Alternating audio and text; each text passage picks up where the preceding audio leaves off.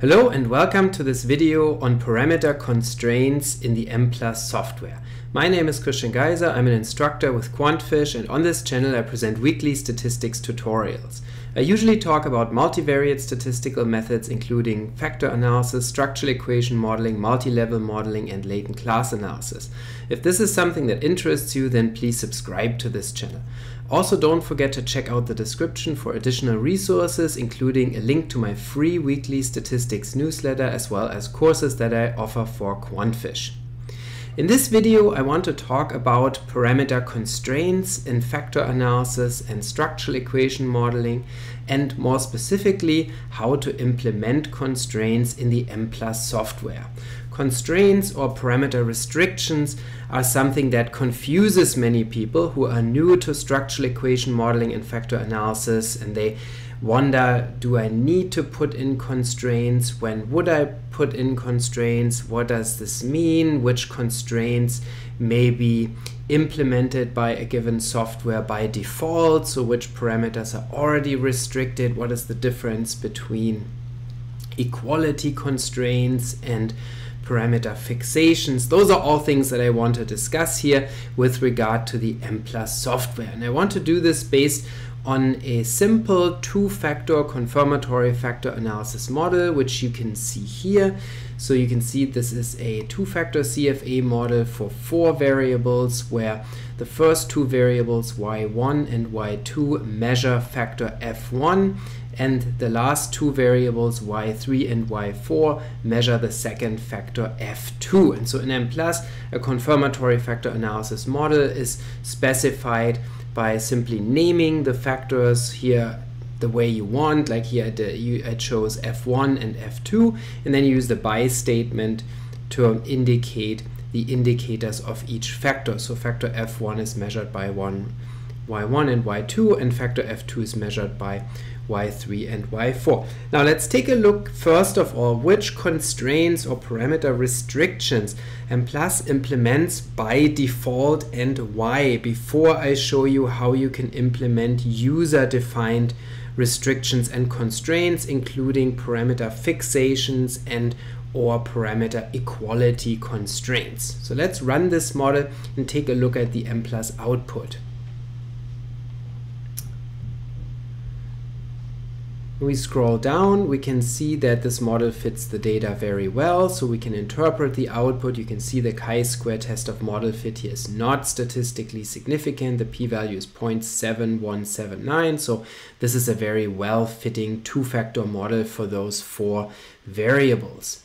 Now when we scroll down, you can see in the model results section, where you find the unstandardized parameter estimates in Mplus, that the first factor loading, which is given here under by for f1, is exactly 1.0. And you can see furthermore that it has a standard error of 0 as well as 999 printed here for both the z statistic, the estimate divided by its standard error, which yields a z statistic for a test of significance.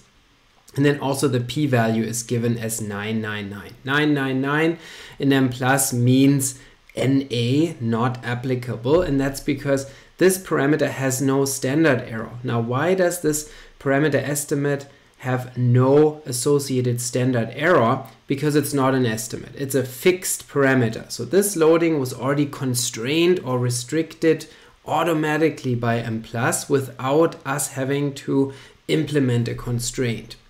The reason is that for factor identification, at least one factor loading needs to be fixed to a non-zero value, or we need to fix the factor variance directly. And so the default in Mplus is that in order to identify the scale, the units of measurement of the factor, factor loading is fixed to 1 for each factor, and specifically the first one is chosen. So it's a marker indicator approach that Mplus uses by default to identify factor models and structural equation models with latent variables. If you didn't want that, then you'd have to override that constraint, and I will show you how you can do that in just a second. So this already shows you that there are constraints already in the model by default that are needed to identify the model. You can see that the same is done for the first indicator of the second factor, f2. This loading likewise is fixed at 1, has no standard error, no test statistic, because there's no standard error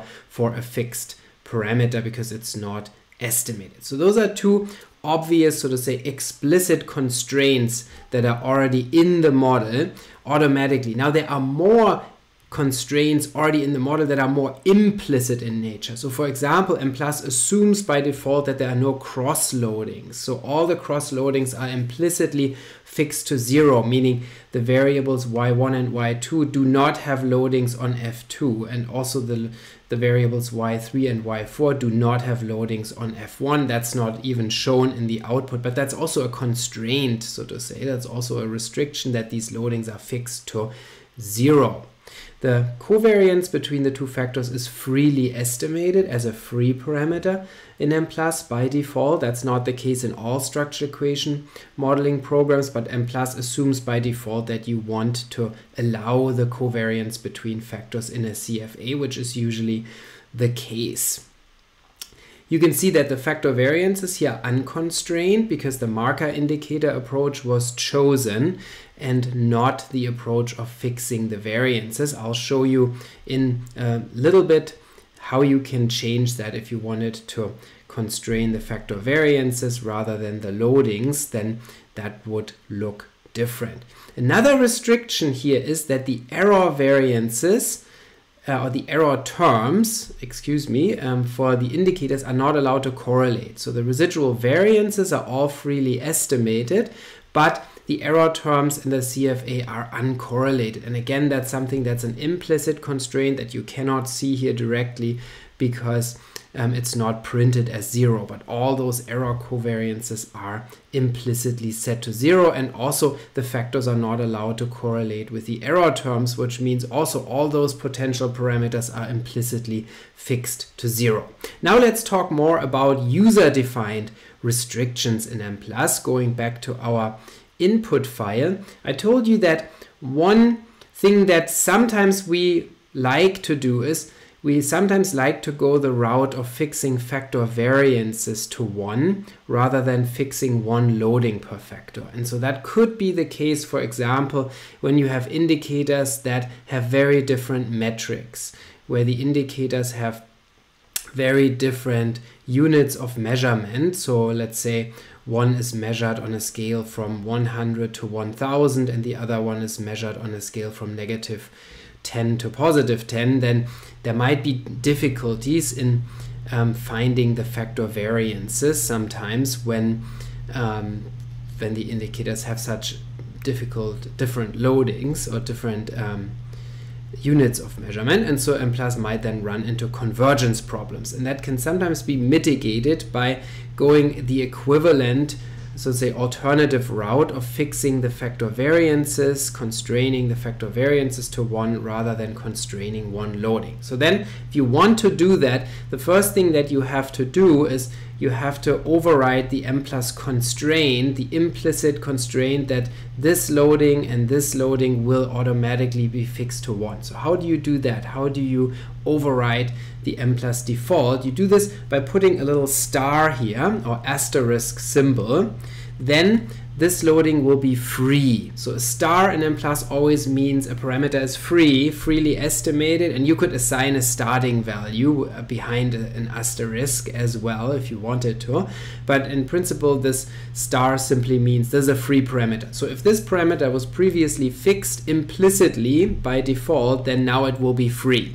So with that in place, both loadings will now be freely estimated on each factor. However, in the current state, this model would be under-identified because it wouldn't be clear how the metric of the factor is defined. And so now, if we don't want to constrain the loadings, then we have to constrain the factor variances. And this can be done by printing or by typing the variable names of the latent variables and then putting @1 behind each one.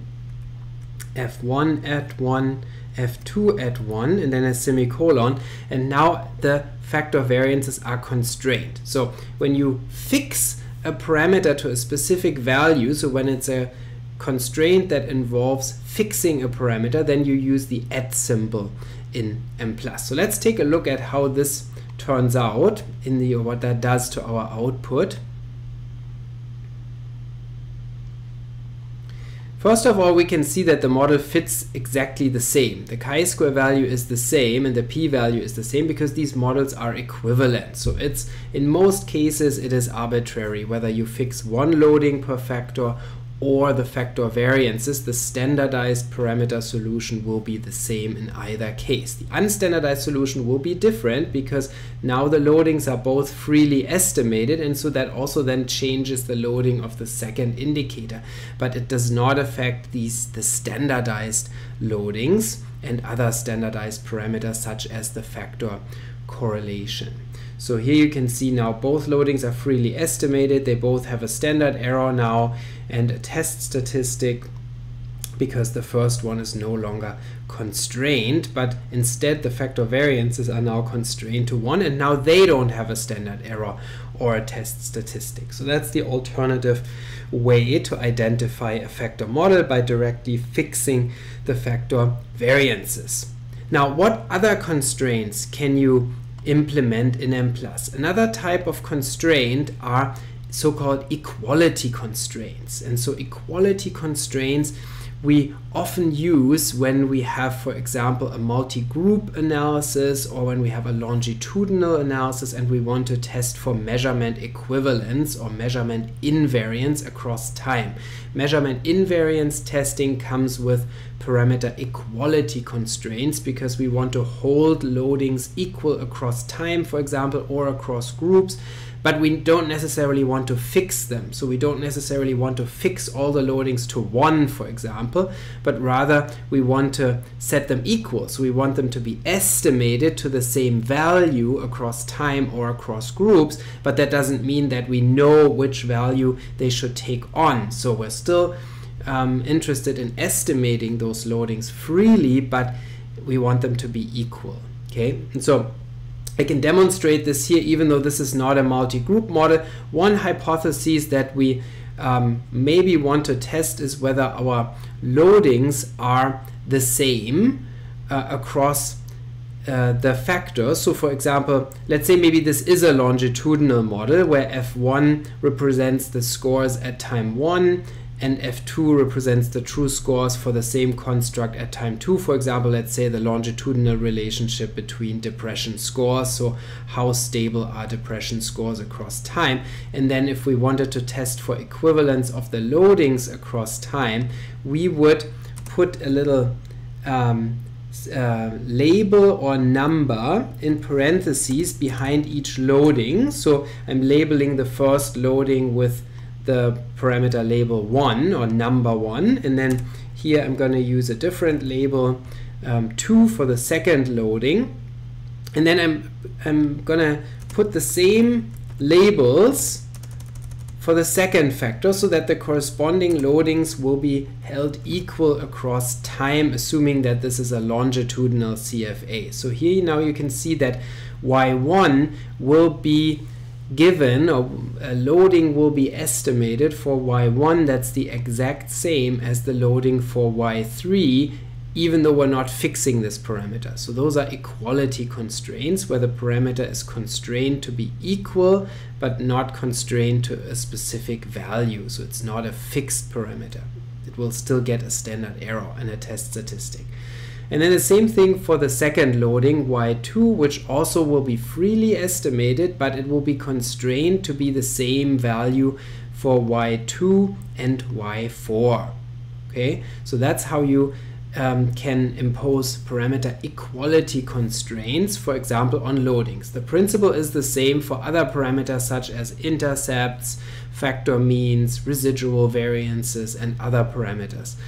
Provide a label. It can either be a number or it could be a label such as writing lambda 1 or loading 1 load 1. You could also type that if you wanted to do that, and then call this one load 1 so that it'll be the same. Okay, so let's take a look at how that turns out in Mplus.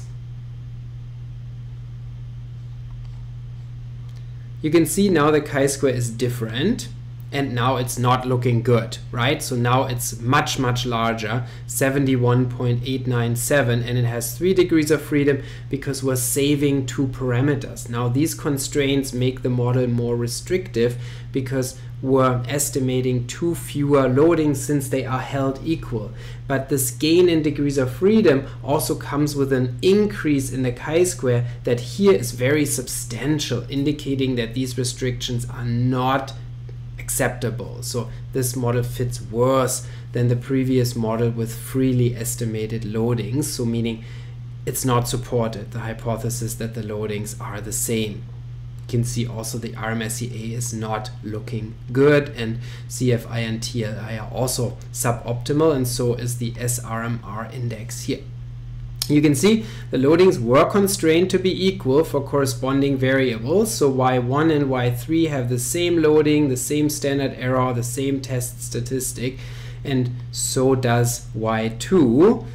0.813 here, 0.813 here, same standard error, same test statistic, same p-value. So this is how you implement equality constraints. In this case, they are not accepted here. They are not acceptable by Mplus, or for this model.